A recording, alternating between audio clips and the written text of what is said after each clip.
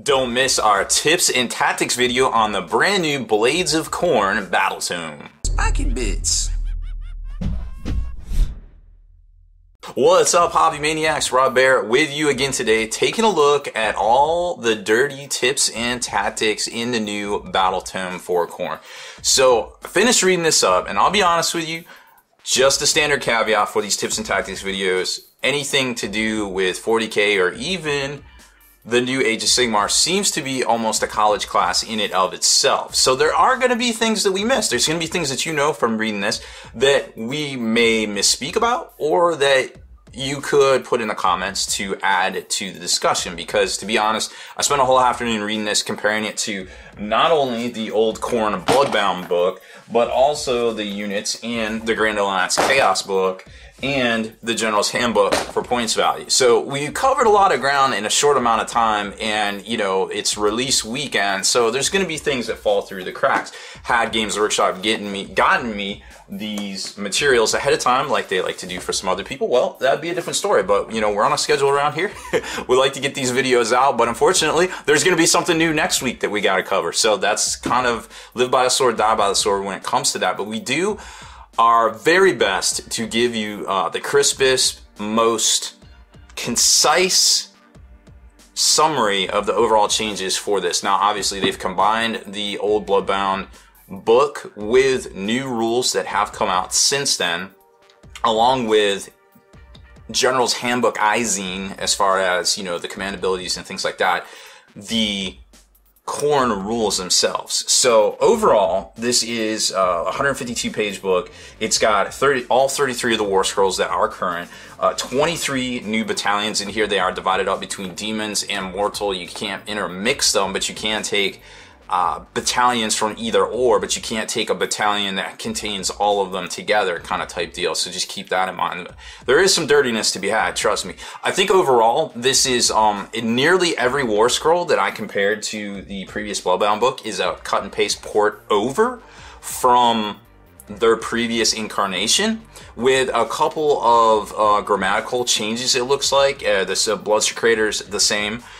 Most of the stuff in here is the same, all the Bloodthirsters and such. Now, there is some points difference, and there was only two that I could find at cursory look. Again, remember, we're covering a lot of ground, so we are bound to miss a thing or two.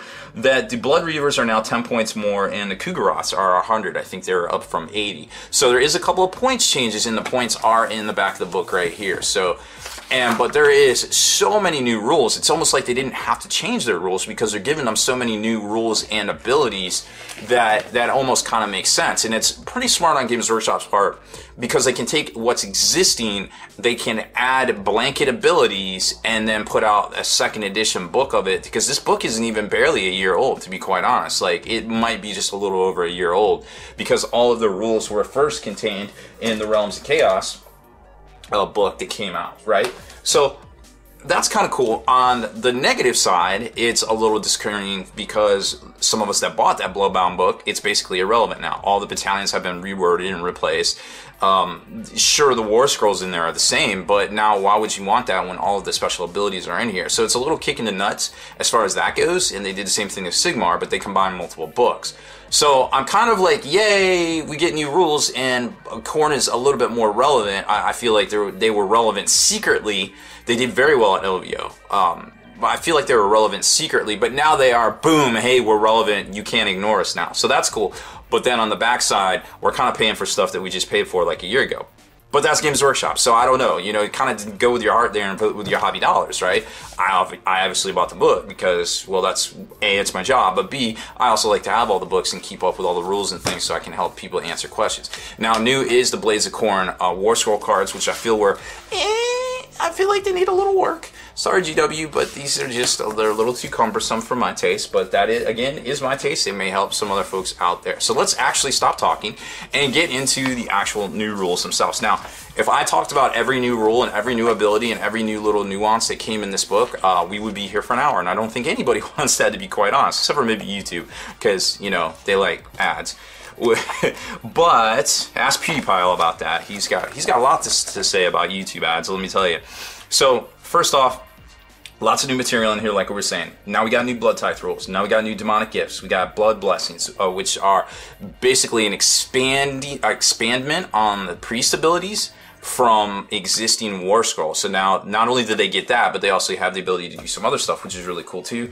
Battle plans are in here, and 33 roll scroll or war scrolls, 23 battalions, and pitch battle profiles, which we already showed you in the back of the book. Now let's skip ahead to the stuff that matters. We've already first looked this book on the channel, so check that out if you want to see everything else in here. We're basically just going to talk about rules, and we're not going to talk about all the rules. We're going to talk about the rules that I think you need to be the most aware of, aka the dirty tips and tricks. I'm not going to tell you how to build an army and like crush people or anything like that. That's not our purview here. Obviously, we're more hobby centric, but I will show you some stuff that you need to be aware of if you are playing these guys or you are setting up across the table for them. Now, fortunately, we have the new Azir app, so if you see somebody playing something, you can just ask them what it is. You can literally pull it up on your phone. You don't even have to bother them for their book or anything like that. Heck, you don't even need to bring your book in some instances, which is really neat to see. So I think Games Workshop's got something going on right there. So Forces of Khorne, they basically explain, hey, how all this allegiance works. It doesn't matter if you're mortal, if you're demon, or if you're bloodbound. If you say Khorne, you can use these rules in this book if you're all Khorne. So that's a little bit less specific than normal, which I kind of dig and I like to see. Battle traits, the big one, of course, is their blood tithe. And blood tithe works a little different in Age of Sigmar than it does in 40k. You can use your blood tithe in either hero phase, but you can only use it once per phase. So you get blood tithe points for anything that dies in either armies. The end, period. That's pretty crazy. Once you spend your blood tithe points, which you can do in either of the hero phases per person, the rest of the remaining points are discarded. Okay, so that's kind of some differences between 40k and Age of Sigmar here. Now the sweet spot is right here, I feel like. Now you can get demons if you get to 8, but you have to have reserve points for them if you're playing match play, so that's kind of irrelevant, I feel like. But I feel like where you want to be is this 4, 5, and 6 right here, so let's take a look at that. Crimson Raid, on a D3, all Khorne models in the battlefield immediately heal that many wounds, which can be hugely beneficial depending on what you're rolling on, especially if you're taking crushers. Frenzy is select a Khorne unit from your army. That unit can immediately pile in and attack as if it were the combat phase. So that could kind of turn the tides of battle right there if you need something to happen like immediately. But the one I really like is 6, Brass Skull Meteor, which is pick a single unit anywhere on the battlefield. That unit immediately suffers D3 mortal wounds. In addition, roll a dice for each unit within 8 of the unit you just picked. On a roll of 4 or more, that unit being rolled for suffers a mortal wound. So it kind of like kind of envelops out. So if you get a big chunk of stuff going on in the middle, which you're apt to do because Khorne comes to the middle and or comes across the table, and a lot of instances we're going to see in here, and it just jumps you, then you're like boom, and then you're just triggering off mortal wounds everywhere, which will drop little stuff and maybe finish off little units, give you those blood points back, and start stacking them up. So I feel like that's kind of where you want to be. There's lots more here. So like I said, we're just covering ground. We're not going to talk about every little thing. Command traits are pretty neat. Again, they work just like normal command traits, but you are restricted depending on what you are, if you're bloodbound, demon, or mortal. The first three are all the same, like we saw in the Tzeentch book, which kind of makes sense, I suppose. They're all pretty decent, to be quite honest. The first one, you get an additional blood point anytime your hero slays, or your general slays a hero or monster, which is kind of their point, I would imagine. The second one, if you're within 12 inches of any unit at the end of your opponent's charge phase, you can immediately attempt a charge move with your general. So if you need to get shit done, boom, right there.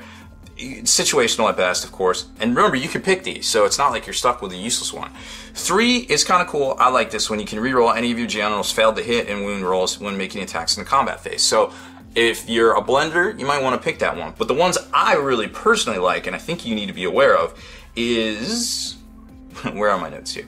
Is on demonic number 6, which is right here. Devastating blow. Any wound rolls for 6 by attacks made with your general in combat. Inflict a number of mortal wounds equal to the weapon's damage characteristic instead of being resolved normally. That can be pretty dirty.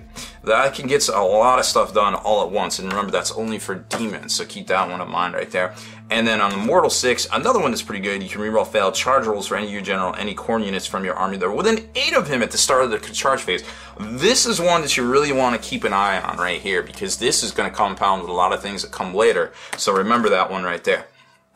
When it comes to artifacts of power, there's different types, but they all count as artifacts of power. Even the gifts count as artifacts of power. So you can only take one, but you can take additionals for every battalion in your army, which I think you're going to probably want to take battalions. So all of this counts as artifacts of power, even though they're listed as demonic gifts, etc., etc. And then these are additionally bound. You can only be a demon to take stuff like that. You also have banners, and you also have trophies. And the banners are restricted to totem guys, like your Blood Secretor, right?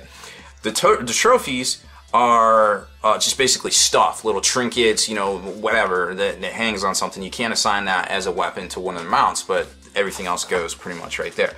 Murderous artifacts are just for a mortal hero right there. And I think the winner out of these right here, at least in my opinion, is the Gore Cleaver, which I pretty much like. Pick one of the hero's melee weapons to be the Gore Cleaver. Attacks from the Gore Cleaver inflict an additional -1 rend. In addition, any wound rolls of 6 inflict a number of mortal wounds equal to the weapon's damage characteristic instead of being resolved normally. Apparently there's a cat. Hello, cat. What are you doing? You want to come up and hang out? Okay. So that's the cat of Khorne. She's just hanging out. Never seen her do that before in the history of ever. But alright, we're breaking new ground today. It's Khorne.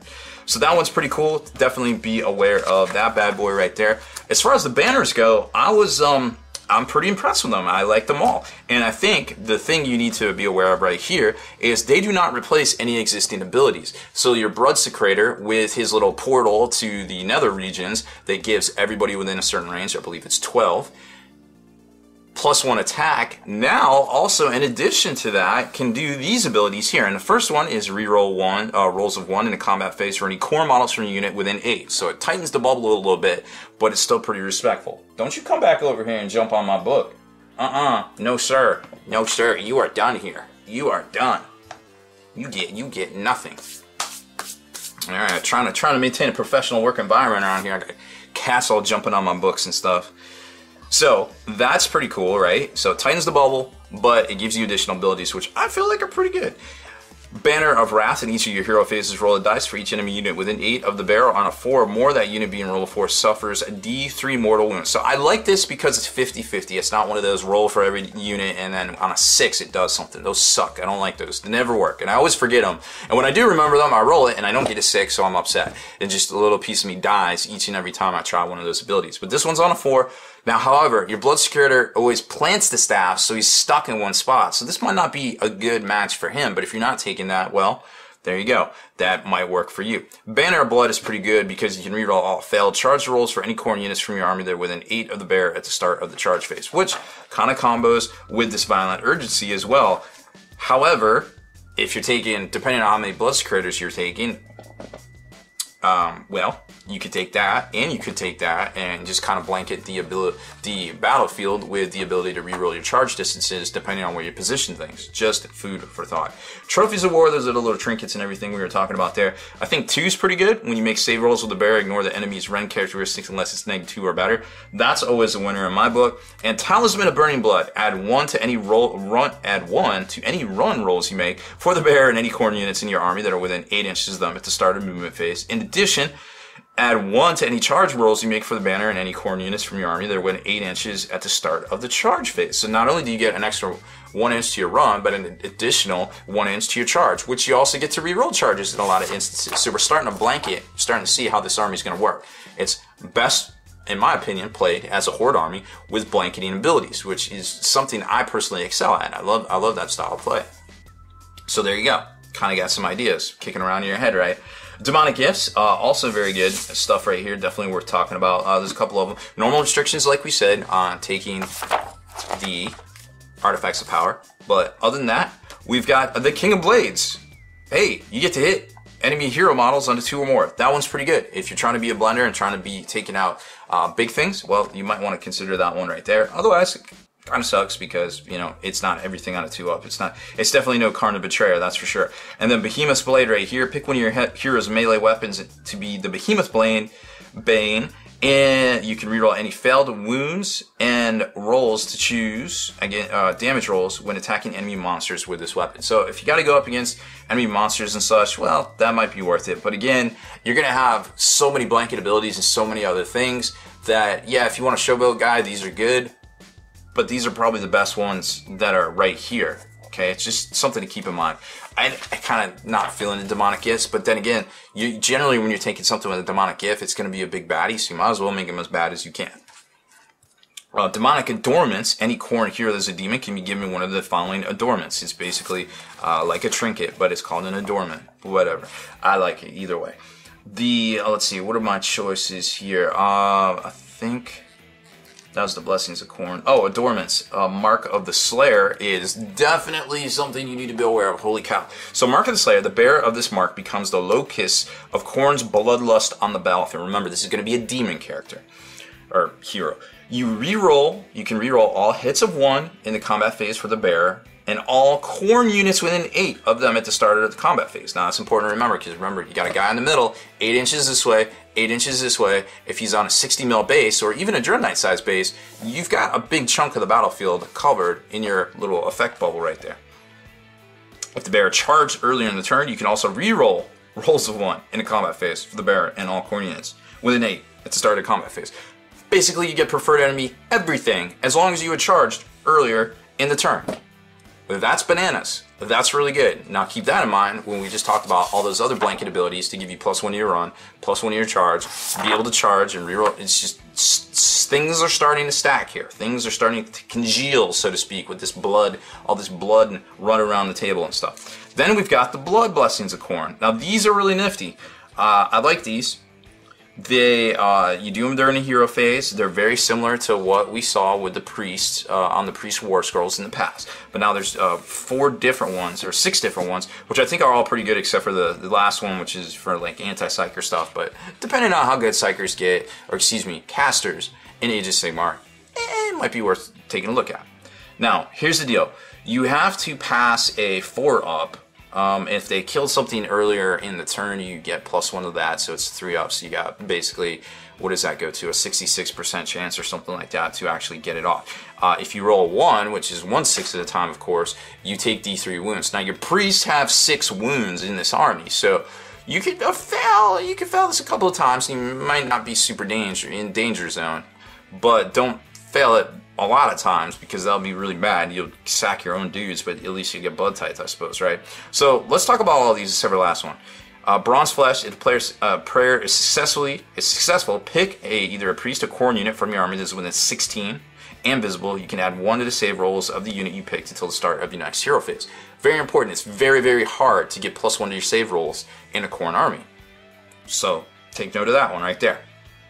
Also, each priest knows a blessing. Note that each priest can know a different blessing. If you prefer, you can instead generate 1 blessing that will be known by all of your Khorne priests. So all you guys can have the same one, or they can have different ones. So keep that in mind right there as well. Blood Sacrifice. If the player is successful, pick either a priest or Khorne unit from your army that is within 3 of the priest. That unit immediately suffers D3 wounds, but you gain 1 blood tithe point. If he's on the edge and he's about to die, you might as well try to cast it. If he dies, you get an extra blood tithe point because he dies, and of course you would get 1 from that spell right there. If not, it's great to try to pick off stragglers and get that extra blood point. If you kill something, you get a blood point, and you get another blood point just because. So ways to get blood points 101 right there. Blood Sacrifice. 3, Resanguination. If the player successfully picks on either the priest or a Khorne hero from your army that is within 16 and visible, the model you picked immediately heals D3 wounds lost earlier in the battle. Could help, could not help, but it's good to have options like that. These are basically like a Swiss Army knife kind of character, and I'm loving them so far. Brazen Fury. If the player is successful, pick a Khorne unit from your army that's within 16 of the priest, which is visible. The unit picked does not have to take battle shock tests until the next hero phase. Also, very important. Like, these are all good things to be aware of and to be able to adjust your battlefield tactics using these. And 5, Killing Frenzy. Pick either a priest or Khorne unit from your army that's within 16 and visible. Add 1 to the hit rolls of the unit you picked until your next hero phase. So not only are you, in some instances, rerolling ones to wound, but you're also getting +1 to hit. Very cool. So a lot of things are stacking. A lot of, you kind of starting to make sense now that all of this stuff happening. Then we got the battle plans, which we're not going to really talk about. And then we kick it over to, and the Path to Glory stuff. Then we kick it over to the War Scroll battalions. And they're divided into 2 sections. One is demons, one is Khorne, okay? But what you really need to know about is that there's kind of a catch-all battalion, which is the one in the front of each section, which is right here, Demon Legion of Khorne. And they generally have abilities that will trickle over to the big war battalions in the back that contain the multiple battalions. If you meet a certain restriction, like you max out your units, then you gain these abilities right here, which in this case, it's Khorne cares not from where the blood flows. Units are wiped out in combat phase. You can add 1 to the attack characters to all melee weapons used by the Demonic Legion of Khorne for the remainder of that combat phase. So something has to die, and you get +1 attack for the rest of the combat. So plan accordingly. Revel in the Carnage, you immediately gain 1 blood type point at the start of each of your hero phases. No strings attached, it just happens. So that's kind of cool. Same thing for the mortal units, which we're going to get to here in a second. There is what we just talked about, and then they have their own special ability right here, which is if units from the Bloodbound Warhold can attempt to unbind 1 spell in each of the enemy phase in the same manner as a wizard, the Mighty Lord of Khorne or the Slaughter Priest unbinds it, you can immediately earn a blood type point. So it kind of helps out there, but it's not super worth phoning home about right there. So Demon Legion of Khorne, the restrictions right there. We're not going to talk about every one, but what we are going to talk about are these 2 right here, and more specifically, the Murder Host. The Murder Host, holy cow, I don't even know, I cannot make my mouth work with words for how good I feel like this Murder Host is. Okay, so first of all, it consists of the following units: a Bloodletter hero, whatever, 3 to 8 units chosen for any combination of the following list: Bloodletters, Fleshhounds, Blood Crushers, and Skull Cannons. All really good, trust me. Skull Cannons hit on a 2-up if you're shooting a unit with 10 or more models. I believe they have a -2 modifier. They do a ton of damage, I think D6. They hit on 3s, they wound on 3s. Like I said, if it's more than 10 models, they hit on 2s. They only get to shoot once, and there is a way to get them to shoot multiple times in here, but that's not the trick. They are good in a pinch if you have them. But what is really good is the blood letters themselves. Like, they're good. They're cheap. They're 10 points for 10. Or they're 80 points for 10, excuse me. So 800 points for 8 units of blood letters. But look what happens here. After setup is completed, roll 2 dice for the Murder Host's Bloodletter hero, and for each unit from this battalion that is within 8 inches. Make that happen, you can do it. Move the units being rolled for up to the total distance rolled in inches. If the Murder Host contains the maximum number of units at the start of the battle, you can repeat this process in each of your hero phases. Each of your hero phases, you can roll an extra 2d6. Then, guess what? Remember earlier, you can reroll your charge, +1 to run, +1 to your charge distance. Not only can you reroll your charge, you get +1 if you do it correctly. Now, this is just demons, so you got to take that into account. But this is a very, very powerful blender of death right here. Trust me. Especially if you got your blood secretors on station and they're dropping the +1 attacks for these blood letters. Remember, every 6 mortal wounds. Like, this is good. Like, do not overlook this. You see this on the tabletop, you need to be aware of the situation. Or you need to be fielding this and getting it into a situation against your enemies. Blood Thunder Stampede I also really like, just because of the fact that Blood Crushers on paper kind of aren't worth it. But in this battalion, they get a little bit of a bump. Of course, they get a bump over here too, which I'm not sure. I'm kind of torn on which way to take them. I feel like the Horde way is good, but you can always slide some into here too. What's really cool is for roll dice for each enemy unit within 3 from any units within this battalion. Each of your hero phases on a 2 or more that suffers D3 mortal wounds as they are crushed beneath the Juggernaut's herds stampeding hoofs. So remember, I don't like the things that are like, hey, check on a 6. You're checking on a 2 here and it's doing D3 mortal wounds. That's pretty significant. Something to be aware of. Blood Scent, if any of the units in either army have been wiped out, the Blood Thunder Stampede adds 3 to their charge rolls. And again, I don't have to tell you about what we talked about earlier with rerolling and +1s and all that stuff. That's bananas. Obliterating charge, if a unit uses murder's charge ability within 3 inches of another unit within the Blood Thunder Stampede, you do not need to roll a dice. It automatically inflicts D3 mortal wounds. Or D6 if the Blood Crusher unit includes 6 or more models as the enemy is trampled to the bloody pulp. That is that ability that normally on a 4-up, when they hit, they kind of do impact hits. Actually, I think it might even be a 6. Whatever it is, I always forget it, and by the time I remember to do it, it never works. But this, it works way more often than previously. So, if you're really into Blood Crushers and you have a lot in your collection, such as myself, that's why I'm so excited about it. Not necessarily because it's super competitive, this might be for you. But this one definitely needs to not be overlooked by a lot of folks out there. The rest of them are kind of good. This is the one, the Gore Thunder Cohort. This is the one where you get to shoot twice with your skull cannons, which can be pretty fun because, like I said, we just talked about their stat lines right there. But the rest of them are just kind of ho-hum. I mean, they give you additional tithe abilities. They might let you reroll wounds or reroll to hits, but I feel like with the abilities that we already talked about, you're already, you know, ace up your sleeve with some of these abilities here, like being able to reroll this or get +1 to that or just get them in on the station. And what I'm about to show you, these guys right here, just charging in and being able to get across the table even quicker with their crazy weapons is pretty interesting. Then you got the Reapers of Vengeance and the Bloodlords. This is more, these guys right here are more on the Bloodletter and Blood Crusher side. What was the difference between them? This was, this is more of like the big guys, and this is more like the little guys. They're okay. I mean, they're definitely worth taking and definitely worth being aware of, and you can combo them off with some of the other battalions right here. And then, of course, if you have the maximum unit organization here, you get those 2 special rules that we talked about right here. But, I mean, overall, I feel like these are okay and they're very fluffy, and all of these battalions are very fluffy. But competitively on the tabletop, you want some punch because there's a lot of stuff out there. You need to get your stuff across the table and engage because that's your thing. And there's lots of ways to do it, but we're going to show you a few good ones here. So here's the mortal side, the Bloodbound War Horde we already talked about. A lot of these are ported directly over. Actually, the majority of them are ported directly over from the Bloodbound book, but with a few tweaks here and there. Points-wise, I think they were all the same, to be quite honest. The ones that I think you need to be aware of is this Dark Feast right here. This is where this can get a little crazy right here. So if you like, this might actually be why they raised the price of the Blood Reavers, because so you got the Bloodstoker, which, you know, of course helps you get across the table. We don't need to tell you about that one. That's been around for 2 years now. Slaughter Priest, again, Slaughter Priest can do the brand new Blessings of Khorne, which I think is definitely a benefit right there. 3 to 6 units of Blood Reavers. So, if your Slaughter Priest from this unit is still alive, you can incite the Dark Feast Terrible Feeding Frenzy. Add +1 attack characteristics to any of the melee weapons being used from a unit with this battalion whenever it is selected to attack. So, let's take a look at the Blood Reavers abilities here. So Blood Reavers, they are 10 points more now, like I said. Force a hit, force the wound, 1 damage right here with 1 attack, okay?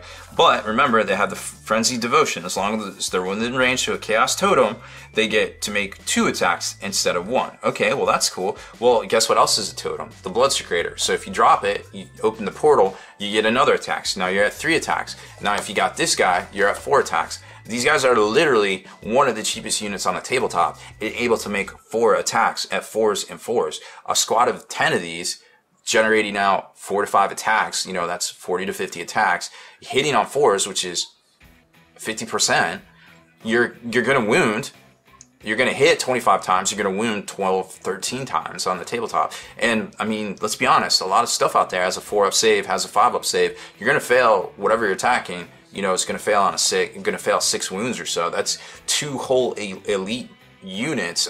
That's a big chunk out of something big. Like, these guys are the real deal right here, and the ability to have them flooding in and just staying in your backfield, kind of protecting your available characters, is something pretty much I feel like you should not overlook. I feel like this Dark Feast battalion right here is really, really good.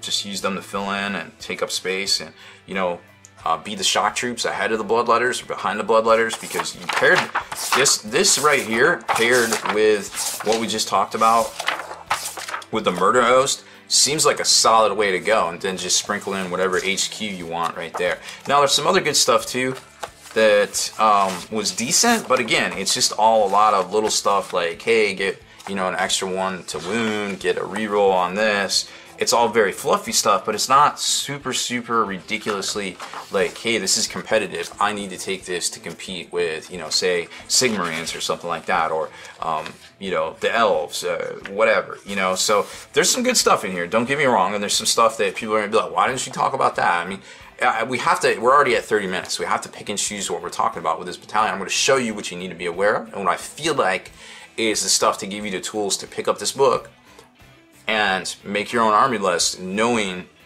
what the dirty tips and tricks, the basics, and then filling it in with the rest of the units there. Now, as far as the war scrolls themselves go, like I said, pretty much everything matched up as best as I could tell. The only other thing was those two little points differences that I saw. Now, I also don't like personally, and this is just a little thing about the war scroll, is they kind of cram them in here and there's no pictures of the actual units. Like, not a lot of people are gonna know what a, you know, skull grinder is, you know, what a skull taker is, like what model is this? I guess if you look it up on GW's site, it's good, but if you have the model in your hand and you're looking at the book, that, you know, might be a little hard to do. But that was the only kind of criticism I had for the way they're doing their new war scroll kind of layout here, with just kind of cramming them in with no pictures. But other than that, I think it's a solid book that really has up to the power level of these guys here. I mean, taking these guys in a horde format, just getting across the table, sprinkling in some dope HQs or like a big demon bloodthirster is really neat. And there was actually something that gave them, and I forgot to talk about it, there was a new piece of war gear that gave them double, I think it gave them double attacks, but if he didn't, if they didn't kill the something in combat, they were slaying themselves. So that was, you know, I mean, be careful what you put that on, but that could be pretty fun too in a Khorne list, right? And then if you kill yourself, well, hey, you get a blood touch point anyway. So hey, what, what's the diff at that point, right? Khorne cares not. So that's it for this one. I hope you really enjoyed our brand new tips and tactics, or AKA the dirty tips and tactics, at least for the fantasy or the Age of Sigmar books, because we just don't have time and we're already at half an hour. Just can't cover every little thing. We'll just drone on forever. But I feel like we hit the basics here to give you guys a good understanding of the changes to the book, the new rules that you need to be aware of, and where to kind of start with those crazy combo ideas out there to make these guys worth it on the tabletop against all of the new General's Handbook era war or battles tomes out there. So that's it for this one, folks. Thanks for watching. Deleted scenes, bonus content, and all the interviews and post-game wrap-up videos can be located in the Hall of Veterans on thelongwar.net. Visit thelongwar.net today and try a week completely free with no strings attached. That's not all. TheLongWar.net is also your hobby resource for exclusive early access with an ad-free experience to all your favorite videos. Members of the Hall of Veterans gain early exclusive access to multiple hobby videos.